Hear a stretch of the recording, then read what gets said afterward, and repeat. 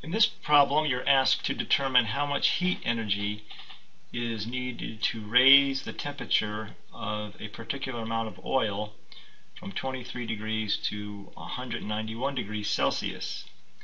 And you're given the specific heat of oil. Below the question is the setup and the final answer. I'll walk you through it step by step. First, we need to recognize we need the equation Q equals mc delta T, where Q is the heat, and the unit of the heat we're going to get is in joules, as you can see in the final answer.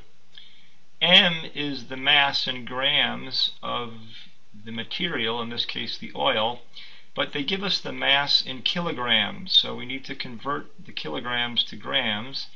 So the 2.23 kilograms is 2,230 grams. The specific heat we're given as 1.75 joules per gram degree C, and I'm emphasizing the units. The delta T is the change in temperature, and that is the final temperature less the initial temperature.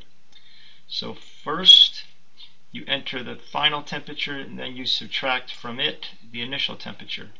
So the starting temperature was 23 and the final temperature was 191. So the delta T is 170 degrees C. So you plug these numbers into the equation and you see how nicely the units cancel, grams and grams, and degree C with degree C.